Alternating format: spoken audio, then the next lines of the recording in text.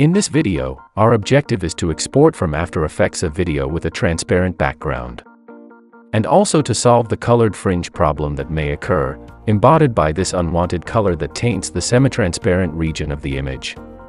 For this example, we've set on purpose the background color of the composition to pure green, to expose the color fringe problem.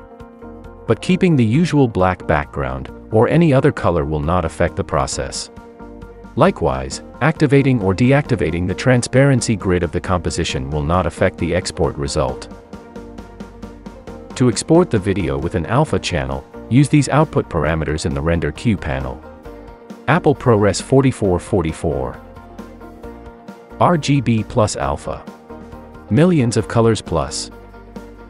And most importantly, set the color to straight unmatted, because choosing pre-multiplied matted may cause the colored fringe problem.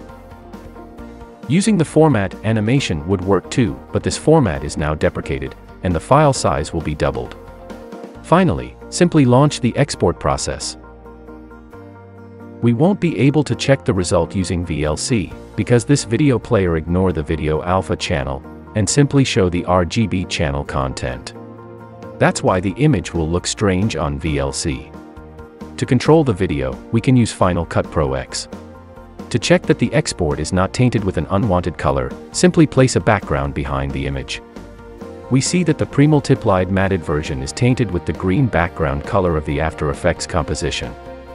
That's because using pre-multiplied will encode the green background color directly in the RGB channel. That's how pre-multiplied works, and that's why we usually don't want to use this option. The straight unmatted version works correctly. That's the right way to export a transparent background. Even if the straight video looks wrong on most video players like VLC, it will work adequately on most video editing software. It's good to know that After Effects propose a special option that lets you interpret the footage and select what alpha channel parameter you want to apply. That's also why the pre-multiplied colored fringe problem may not appear in After Effects, because the software is able to automatically interpret and set the right alpha channel mode. But most editing software won't be able to do it. If needed, you can select a video and check in the project panel how After Effects is interpreting the alpha channel of your videos.